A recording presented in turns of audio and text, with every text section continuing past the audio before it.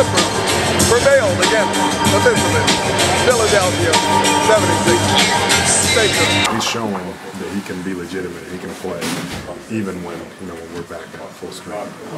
So this wasn't a surprise to you to see his performance tonight at 39? No. And I mean, it was a good surprise. It ended up with 38, 39 points. Right.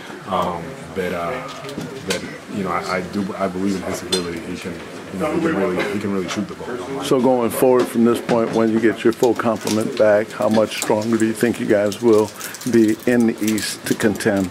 I mean, we'll see. I do believe that it's going to make our group better because some of our guys that don't get to play much are stepping up, playing meaningful minutes.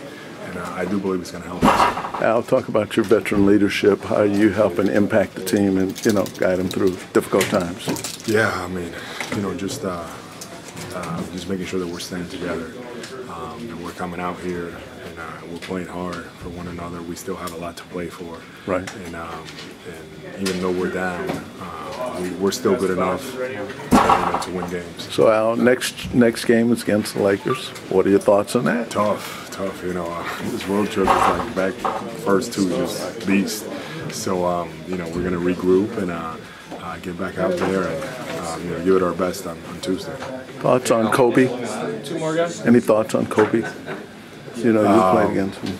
Yeah, I mean, it's just being here in Staples, like that's what you think of. Right. Being here, it's just different.